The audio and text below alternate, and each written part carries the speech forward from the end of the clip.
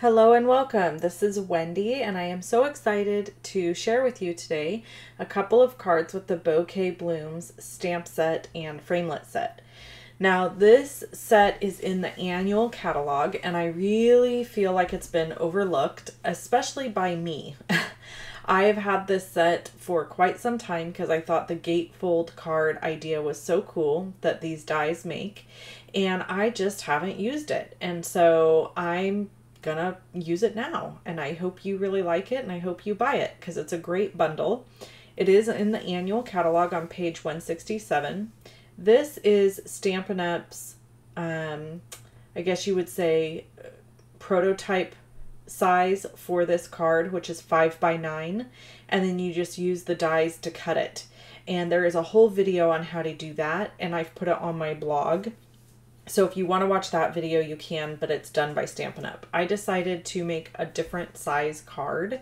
And so we are using a 4 1/4 by 11 inch piece of cardstock, and we're going to score it at 3 5/8 and then 8 1/8. And this is going to create a totally different shape for this card and size. So, and it kind of uses just that traditional 4 1/4 by 11. So you can get 2 cards out of 1 sheet of cardstock doing this.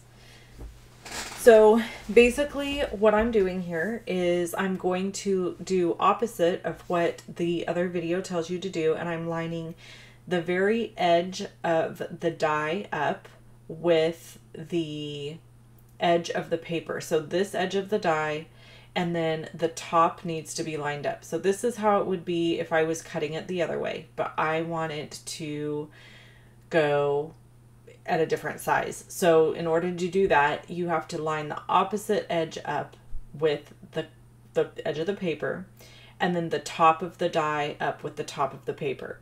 So I'm going to run it through my Big Shot, and when I do, I end up with an end piece. And so I'm going to show you this is the other end. So you have to cut each end.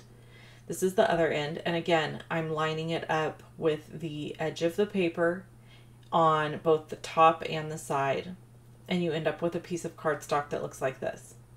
Then I wanted to cut a layer to go on top of the card base, so I'm going to scoot this in just a little bit, and this is cut at 4 by 3.5, I believe.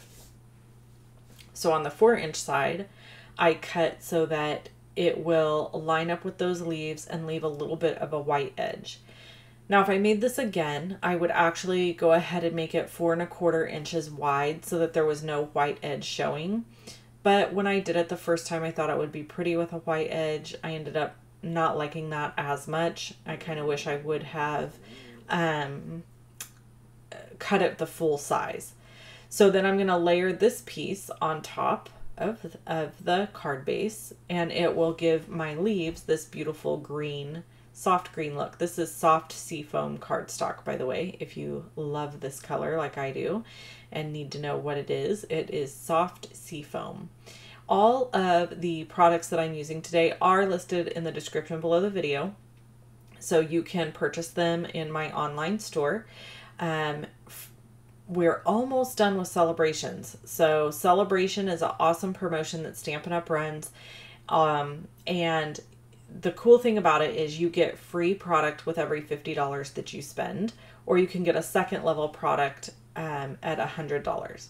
Now, I must have lined these up just a smidge off, and it did tear my paper just a tiny bit when I closed it. But I'm not going to worry about it. As I always say, and I stole this from Jennifer McGuire, it's handmade, it's not Hallmark. So I'm perfectly fine with it having a little bit of a tear there at the corner of that flower. I'm not going to sweat it. I'm using Highland Heather here to, no, that's not Highland Heather. It's Gorgeous Grape. I'm using Gorgeous Grape to stamp my first flower. And then I'm bringing in scraps of cardstock, and I'm using, nope, I'm lying again. It is Highland Heather. Sorry, you guys. I'm going to use Calypso Coral and So Saffron. And I know it's Highland Heather because I'm focusing on subtles. because I thought, with it being getting close to Easter time, I wanted to do something with an Eastery, springy feel, but not really an Easter card. And this week, I'm really going to be focusing in on products from the annual catalog. And next week, I'm so excited. On Monday, I start my Celebrating Women series, and it's all month long. The entire month of April, I'm going to be celebrating women on my blog. And so I'm going to have different projects and different things posted celebrating the women in my life that have made an impact on me. And I hope you enjoy the series. It's going to be really fun. Okay, so story time while I'm assembling this card, and then I'm just going to assemble the second card as well. And again, that cardstock base on the second card is cut at 5x9. At this point, I'm convinced that most of you that show up more for story time than you do for anything else. So again, if you want the measurements and information, visit my blog. And you can also watch that video on my blog from Stampin' Up! And they talk there about how to make their version of this card. So story time is really not a story. It's just what's going on in my life. So husband worked all weekend. He has not had a day off now in like 8 days. And so he's got to work all week. And it's been crazy. And then I decided in all my infinite wisdom that I should host Easter. And so I have taken on the task of hosting Easter, which I think is going to be a lot of fun. But it's always a double-edged sword with me. I love hosting events, but then I'm always a stress case until they get here. So this time, I've decided that I am not going to stress about it. I am just going to enjoy hosting it and enjoy having my family. And if my house isn't perfectly clean and the yard's not perfectly coiffed and we've not done everything perfect, I'm just not going to care. I've just already made that decision because you know what? Life is about the experiences, right? And visiting and loving on each other and seeing each other and spending Easter together. And all the years that I've ever attended an event at somebody's home or at a place, do you know not one time have I ever looked around and been like, oh, clearly she did not dust before we came. So if I don't notice that, probably nobody else does either.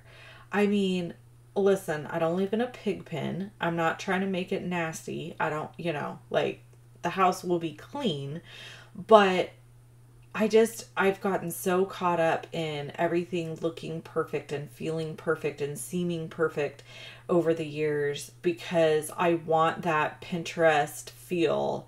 I want that Instagram perfect, photo or whatever. And I'm over it. I've just decided I am pushing 40 and life is just too short. Why am I stressing over if something looks perfect? And it's kind of like that card earlier.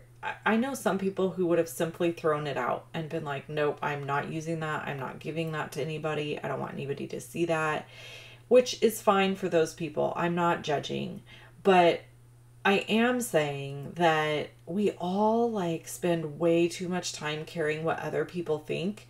We spend more time thinking about what other people think about us than other people spend thinking about us. That was so stupid. Isn't it stupid? And I think women are the worst. We are the worst about that.